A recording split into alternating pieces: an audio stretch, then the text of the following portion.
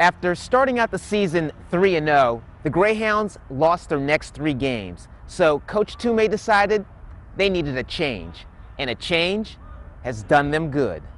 We had to change a few things with our discipline, just little things on the field with catching and throwing and clearing the ball first time. And once we cleaned that up, we were pretty good to go. In fact, those changes have yielded 4 straight wins.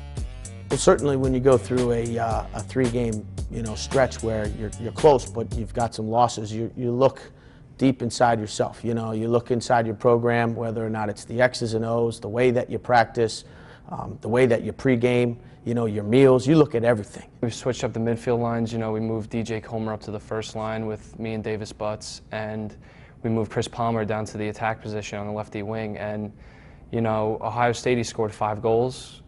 Last game versus Fairfield, he scored 2 goals, I believe, and had an assist. So, it's paying off for us. Offense it's clicking. We've gone back to some old things that we've done last year, which has been working. So, we're gonna ride this into the last stretch of the season. I was certainly surprised. But Coach Toomey wasn't surprised. Since the move, Chris has scored 9 goals, including the game winner in overtime versus Georgetown.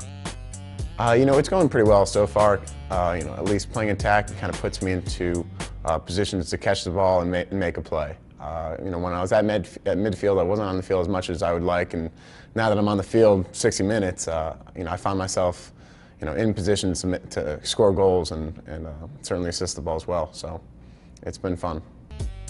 And with all the extra work, this team feels good about their chances. Honestly, I've never been more confident about a team. I think this is the first year I think we can really take that step past the first round of the NCAA tournament. And who knows how the season will end for the Greyhounds, because sometimes a little change will do you good.